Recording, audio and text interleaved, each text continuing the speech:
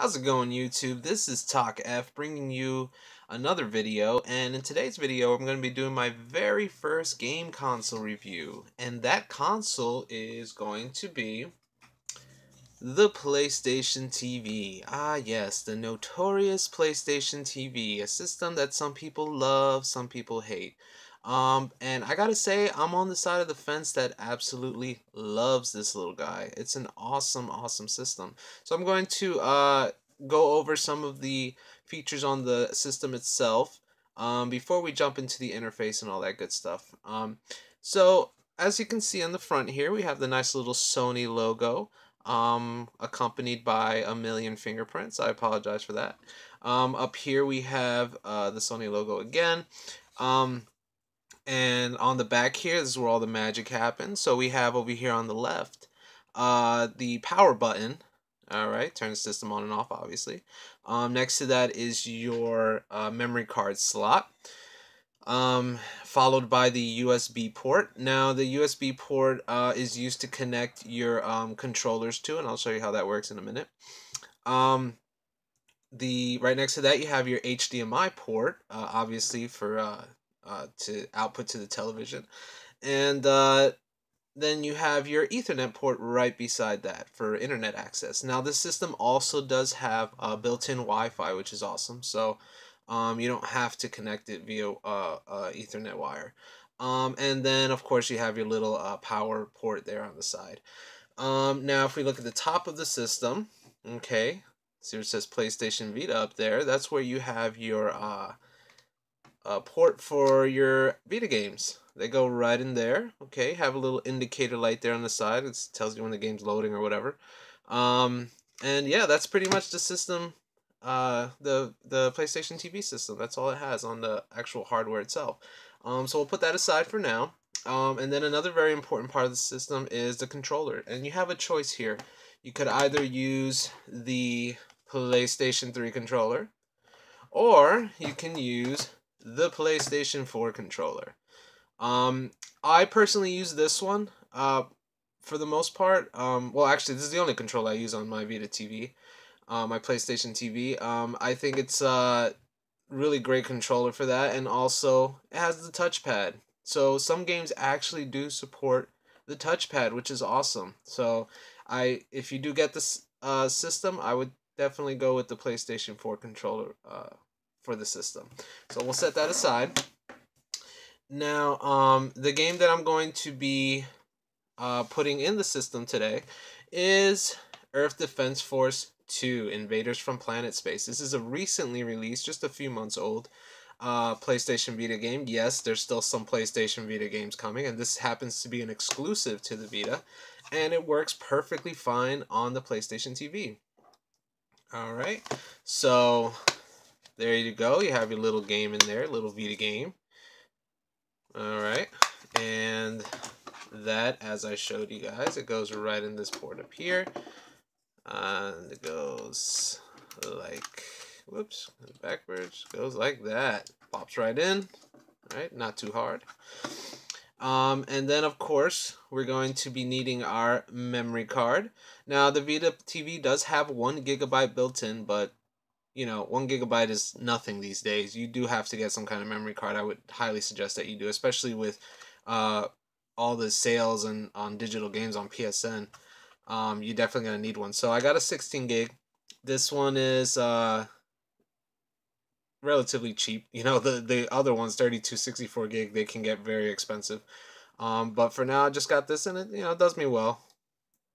So there we go. Now we're all set up. So now we're going to connect the system. Alright, I have all my wires set up here. Alright, so pretty straightforward, right? You put your HDMI in there. Then you put your USB cable. If you haven't already synced your controller, you would have to do this first. So that goes right in there. And then finally, your power cable. Now, as soon as you put the power cable in, the system turns on. There's your little indicator light, lets you know the system's on. Alright, so we're all done with that. Now let's take a look at the games and the interface. So I'm going to back up here. Alright, here we go.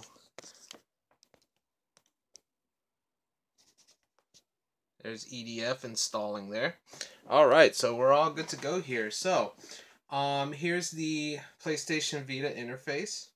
All right, nothing different here. It's the same as it is on the Vita system, um, with a few differences like the power bubble up here and stuff like that, but nothing uh, too different. We have the PlayStation Store, which we'll take a look at a little later. Trophies, friends, the PS4 link. So this is one of the biggest features and the most desired features of the PlayStation TV is its ability to stream PlayStation 4. So you can have your Vita TV on your living room and have your PS4 in your bedroom, and you can stream your PS4 from your bedroom to your living room, which is awesome. All right, so that's one very cool feature there. Over here, I have some apps. Unfortunately, most apps on the Vita do not work on the Vita TV, which is sad. The PlayStation TV, such as Netflix, for example, is a big one that does not work on here. So that kind of stinks. But it's not too big a deal. I mean, nowadays everything streams Netflix, so I mean, you know, you probably already have a Roku or a TV with Netflix built in or whatever, so not a big deal. And then we have some apps that do work like Crackle and Crunchyroll, and then of course PlayStation Now. So this is another very cool app here because this lets you stream full PlayStation 3 games through the PlayStation Now service, which is pretty awesome. All right.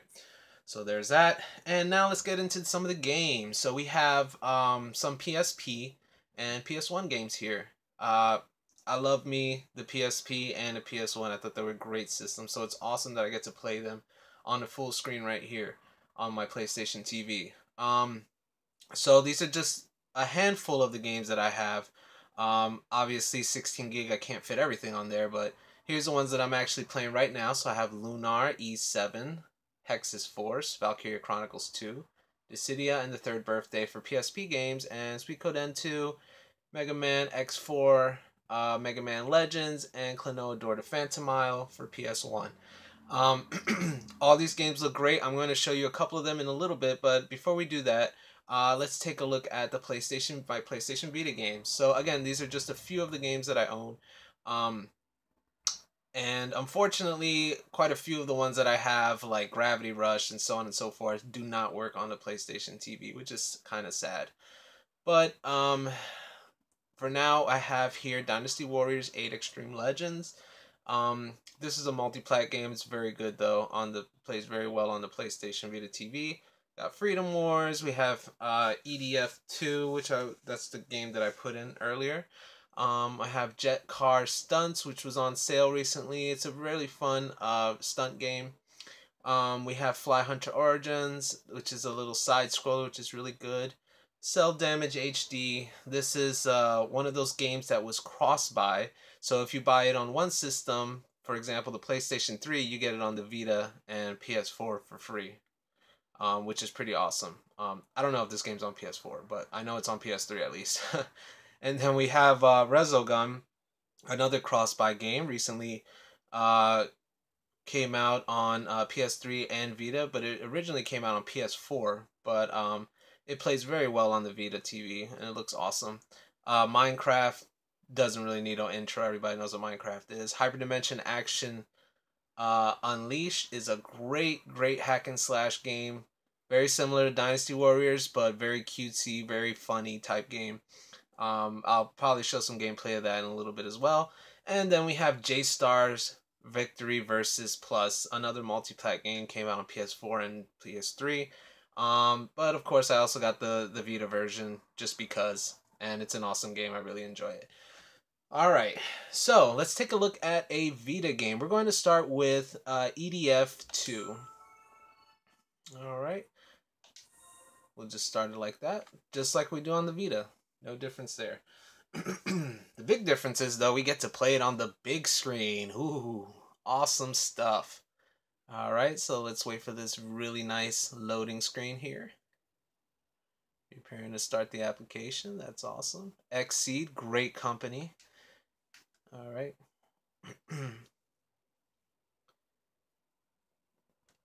Loading.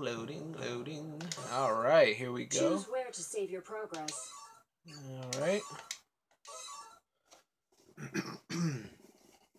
Okay. Before starting a mission, Alright, so here is EDF2. I'm just going to get right into the game. So we'll go deploy and we'll try this mission out. And I'm going to play on normal. Alright, there's another very blurry load screen. Alright, so here we are in the game. As you can see, the game runs very nicely, very smoothly. Alright, we have a couple hundred bugs around here. And the game still runs very well. This is actually a port of a PS2 game. But it still looks excellent on the Vita TV, as you can see. It plays real smooth. You get to kill a bunch of bugs. The graphics are pretty good overall. I think they look really nice on the big screen. And yeah, so that's EDF2. It's a really fun game. Maybe I'll do a review of this in the future. But yeah, so there we go. So that's one game for the PlayStation TV that works really well, and that's really fun. So let's take a look at we'll take a look at Jstars on here. Jstars actually looks and plays very well on the Vita TV. So I'm really glad that I got it here. And I did get it digital. It was on sale recently on PSN for $10, I think. Which is an excellent price for the game. So I had to pick it up, and I did. Alright, so as you can see here, you see the little finger up there. I forgot to show this before, but this is actually the touch panel that I'm touching. See? So it supports it, which is pretty neat. And then you just click in, and if you want to touch something on the screen. Alright, again, not every game supports it. Like this one just supports it for, you know, certain things, but yeah, so let's check out arcade mode. No, actually, we'll check out free battle. We're just gonna do a quick battle, one player. This supports ad hoc, which is awesome. Random, yeah, that's fine. Surprise me.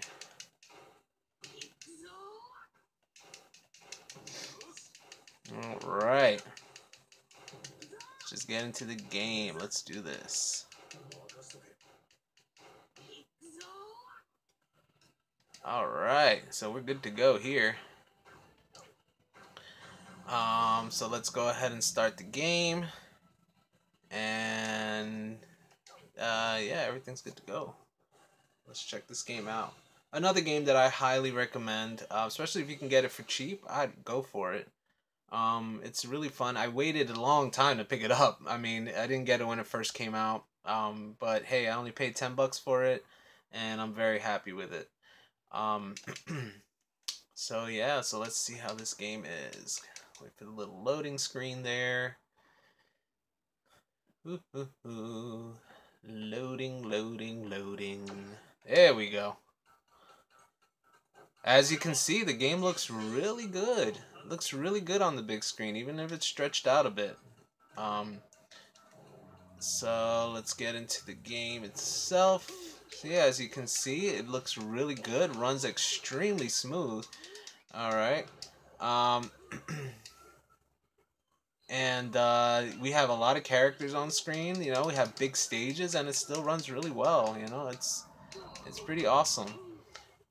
All right, and yeah, like I said, it has ad hoc mode. So if you have a friend that has the Vita TV, or I think it should also work with the Vita. So maybe if a friend has a Vita, you guys can play against each other, which is pretty awesome.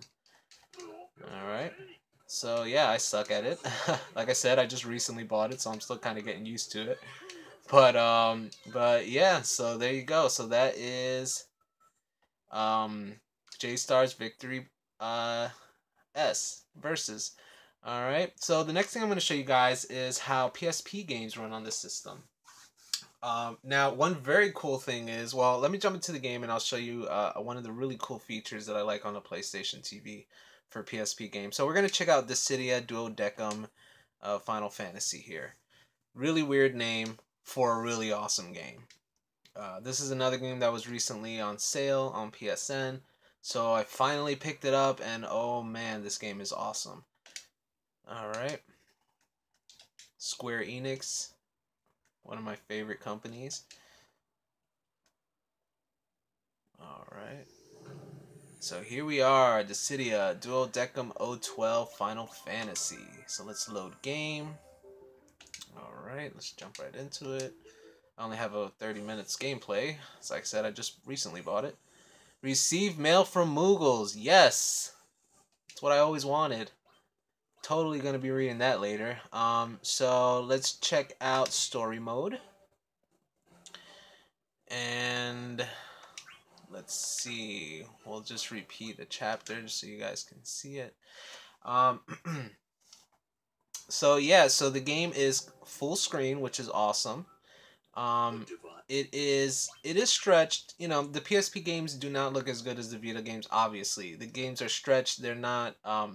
It's not like on an emulator where the resolution is higher or anything. It's the same resolution it was on a PSP.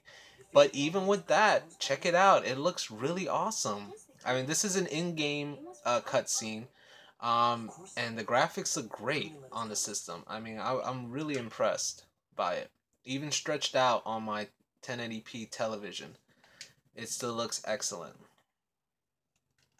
Alright. So here's a little in-game, walking around. Alright. So yeah, there you go. Looks pretty awesome. And one of the cool features, check this out. Here's my right analog stick. And look at that. I'm using it to control the camera, which is awesome. That's an amazing feature. Obviously, the original PSP did not have a right analog stick, so third-person games were a pain trying to get the camera around using either the D-pad or the R and L buttons, so on and so forth. So this is how that works. If you hold the home button here, you hold that, this menu pops up. You go to settings, and then over here where it says right stick, you can assign these different buttons to the right analog stick. So you can there's the left analog stick you could assign to it, the D-pad, which is what I have assigned right now, left and right on D-pad, up and down D-pad, the face buttons, L and R, start and select. So you have plenty of choices there. And you set it up according to whatever game you're playing. But this is really awesome. I mean, I'm using the right analog stick right now, and that's just an amazing feature. And again, the game still looks really good, even stretched out. Alright, so yeah, so this is Dissidia Duodecim, so an awesome game. Alright, so there's PSP gameplay on here. So let's check out some PS1 gameplay. So let's see, I think we'll go with Klanoa. So Klanoa is a nice old school platformer. It came out on PS1 years ago. Sad to say, I just recently discovered this game. I'd say a couple years ago, thanks to another YouTuber named Pete Dorr. I watched his video review of where he talked about Klanoa 2, I think it was. I picked that up on PS2 and loved it, so I know I had to pick up this game as well. Now this game was actually also re-released on the Wii with new graphics and voice acting and all that good stuff. I don't think I started the game yet. Yeah, I just installed this on here. Yeah, so yes, yes. Oh boy, ABC. Yep, that's my name. Apka. Oh my god, I cancel it. Alright. Here we go. I promise you guys we'll get into this game sometime today. Alright. End. Let's do this. Now, one thing I will say is that unfortunately on the PlayStation TV, you can't stretch the screen for PS1 games, which is a little weird. I mean, it's not a big deal to me, but it might be for some people. But yeah, that's something that you could do on a PS3, but unfortunately you can't do on here. But anyway, look, so this is a PS1 game on here. As you can see, very colorful, very beautiful. It looks great on the PlayStation TV. Runs nice and smooth, no slowdown, no issues. And yeah, as you can see, it's really awesome. And again, this is basically running on a Vita parts. So you could actually take out the memory card on this system, and if you have a Vita, you can put it right into your Vita and take the games on the go.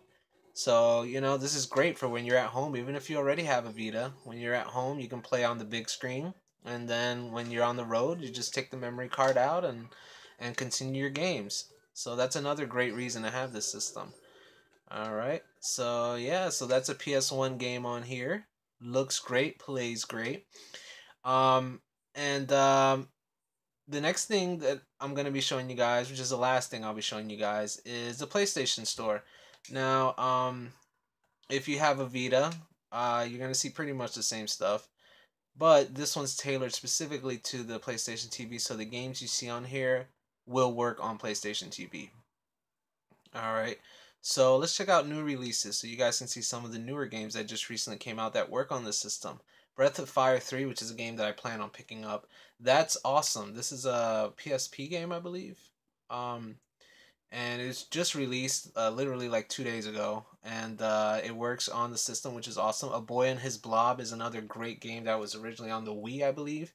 And it finally got released on the PlayStation TV, which is awesome. Really nice graphics on this game. Um, you have some Lego games, of course. Every system has them. The Atelier series. This game actually has really nice graphics. I don't own any of them on the Vita TV, but I have played them on PS3. And as you can see, the visuals are awesome in this game, and they run on the system, which is great. They work perfectly on here. Um, yeah, Bastion, Summon Knight, some really good games. This is the one that I just got. Uh, Earth Defense Force. As you can see, it came out in December, so it's fairly recent. Um, Star Wars Sword Art Online is another game. This game was actually on sale. I didn't pick it up though, which I probably should have. It looked really cool. Um, but yeah, that's another great RPG, and it's exclusive to the Vita and PS4. So if you want to play it, you have to get in either one of those systems. Corpse Party is another great one. And Persona 4, Dancing All Night, supposed to be good. Samurai Warriors, Fort 2. So, as you can see, there's some awesome games on here. One Piece, these are great, great games. So, the PS Vita it's not dead yet. There's still some awesome stuff on here that's worth picking up, worth playing on the Vita, all right, or PlayStation TV. Now, the last thing I'm going to go over are the apps. Now, the apps, when you have a box that's going to be connected to your TV, I know you're going to be curious about what kind of apps you're going to have on here because we're all used to apps. We all love them. We all want them. So, again, we have Crackle and Crunchyrolls, the ones I have installed. You also have, oh, this is a new one. This one just came out. Drama Fever, as you could stream dramas. Oh, Korean, Japanese, Taiwan, and Europe. Oh, that's interesting. I have to check that out. Hulu. All right, that's another great streaming service that you can use. Live Tweet, that's for Twitter. And PlayStation I already talked about. HD Concerts, I have no idea what that is. And Snag Films, another, I guess, movie app, TV app. So not too much, but you do have some stuff there, which is pretty neat. And then you have your themes if you'd like to change that. I have a few installed, which I'll show you before we end the video. But yeah, so that's the PlayStation Store. It's not super well organized, to be honest with you. You got to kind of look around a little bit. But you can find some good stuff here. And this is a great family system too. And they have a little, as you can see, a little tab here that's just for family, specifically for family games. So you can look through here and find some games that you think your family would like. This is a great system for your kids. If you don't want to spend a lot of money, if you have a young child. And yeah, some great games here. Sly Cooper, which I own. As you can see, it says free because I own the game. But don't have it installed right now. But that game also looks great on here. Alright, so anyways, the last thing we'll look at is some themes. Because I do need to change my theme. So that's going to be in settings. Alright. And we'll go down to themes and backgrounds. I have the default theme. So these are some of the free themes that you can get for the system. Uncharted theme is pretty nice. The Crystal theme. We have Stitching theme, and Four Seasons. So let's see, which one do I want?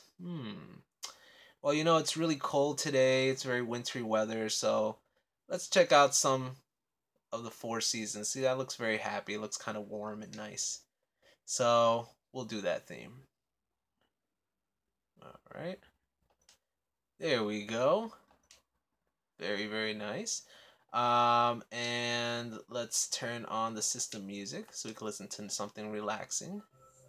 Ah, so relaxing. And after this long review, I think I could use some relaxing music. Thank you all so much for joining me for my first console review. This is Talk F.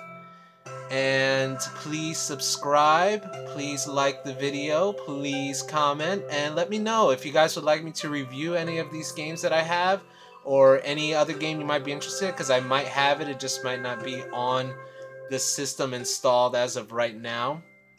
But yeah, just let me know in the comments below. Thank you very much for watching. Have a wonderful day.